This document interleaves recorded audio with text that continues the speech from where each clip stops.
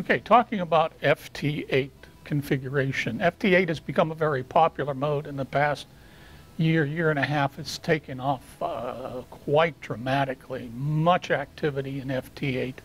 I've been participating in FT8 but a little over a year and having a lot of fun with it. Typically, radio teletype, which was the original digital mode that I got involved with, involves one signal at a time, and you only look for one signal. You use a very narrow filter. FT8 typically you use a very wide filter. You use a sideband filter that can be up to 3 kilohertz wide, and you may copy 4, 5, 6, 7, 15 simultaneous signals at the same time, all being decoded, and you can pick which one you're going to respond to. So FT8 has used some very interesting, and I think it's called Fourier analysis or mathematical analysis of the incoming signals, and can keep track of where each individual signal is and each individual station is. And then when you respond to a given station, it knows to respond at the frequency he is listening to. FT8, some of the questions that we at DX Engineering get about FT8 is, how do I set up? And typically you're going to need a computer, and you're going to need some sort of sound card to do the sound modulation, and you're going to need a transceiver. However, some of the very modern transceivers, such as the ICOM 7300 and the new ICOM 7610, among others, actually have a built-in sound card within them. So sometimes when a customer calls and has that type of radio, we can indicate, hey, you really don't need to buy a signal link or a sound card external to your radio. It's already built in. You can save some money, and fortunately the sound cards that are built into these sort of radios are high quality and very receptive to FT8 and other digital modes. The beauty of FT8, that is a very low level signal. It is possible to decode an FT8 signal that you don't even know is there. It shows up on your screen. Some of the folks at the radio club that I belong to have been able to copy worldwide using 5 watts of power, which is great for people that may live in apartment buildings where external antennas are frowned upon or disallowed. You can work with antennas that are in your apartment or up in your attic and still make contacts worldwide. And that was the whole idea of FT8 here, is a low level signal receiving and transmitting technique. That's the whole idea.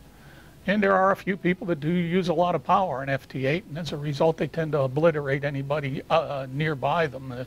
Nearby signals there's so much splash from a nice, somebody using a kilowatt on that, their signal can blend over and quash some of the smaller signals, and they make lots of friends that way. I say that from the perspective of occasionally I'll get a customer calling in, and he says, I want to buy an amplifier for FT8, and immediately I'm grinding my teeth, because it's not really the reason for that mode. If you wanted to do radio teletype with an amplifier, a single signal, that's one thing. But if you're going an FT8, typically I would discourage anybody from using more than 30 or 40 watts at the top end for FT8, so that they can coexist. Be a good neighbor. You know, there's all these signals in that 3 kilohertz bandwidth. If you use too much power, now you've just basically become a bit of a pig and taken over too much of that bandwidth, to the exclusion of some other guys that may not want to run that much power. Is it difficult to set up FT8? Well, that is one of the classic questions that I would have to answer. It depends. And the reason it depends is what is the technical level of the person that's taking up FT8. If it's been somebody that's been involved with computers and that for a long period of time, they're going to be very comfortable with it. If it's somebody that's now struggled to get the ham license to begin with and don't understand some of the basic concepts, they're going to need some help. Now, the WSJT, which is the name of the program that does FT8, that was developed by Joe Taylor. That's the chap that has the Nobel in physics. That software is available on the princeton.edu website, and there is fantastic documentation.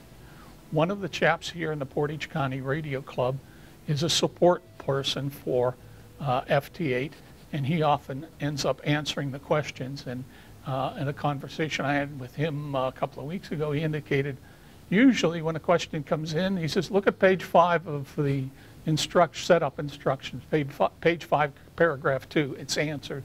And a lot of people just refuse to read. They want to have all the fun without doing some of the reading and learning that's necessary to get going.